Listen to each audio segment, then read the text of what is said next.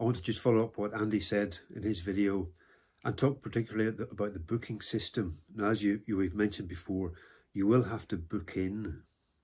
Now, you don't have to book in to come at a particular time. All I can say is just come in good time.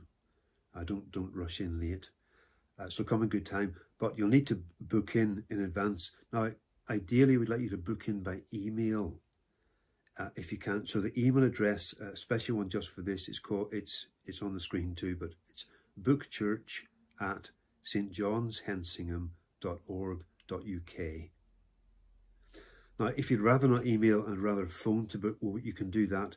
And there's a special number for that too. So the number there is 07563 473 620. Now, when you book by email or phone, you've got two things you need to tell us. So you need to say which service you want to come to, whether the one on the Sunday or on the Wednesday. And then also you need to say how many seats you want to book. In other words, how many people is coming in your group or your bubble or your household. So that's those two things to say. Hopefully that's clear and straightforward.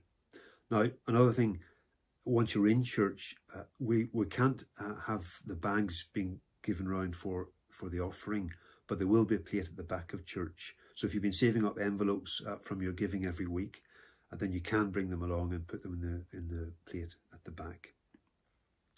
Now, a couple of other things just to mention as well beyond reopening. Congratulations to Calvin and Rachel. I know they may not see this, but congratulations to them getting married yesterday.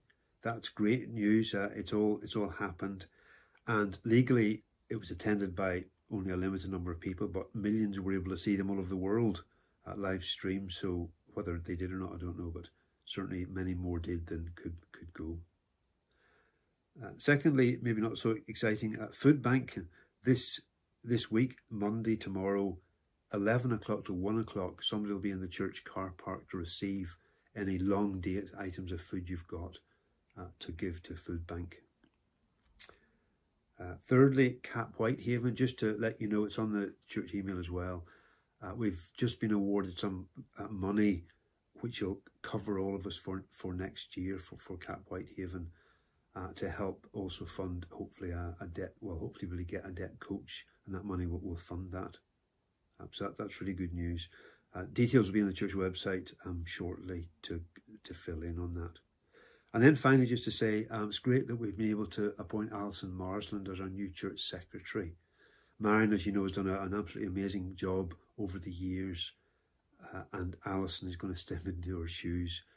So it's brilliant to be able to hand over to someone like Alison. That's great. So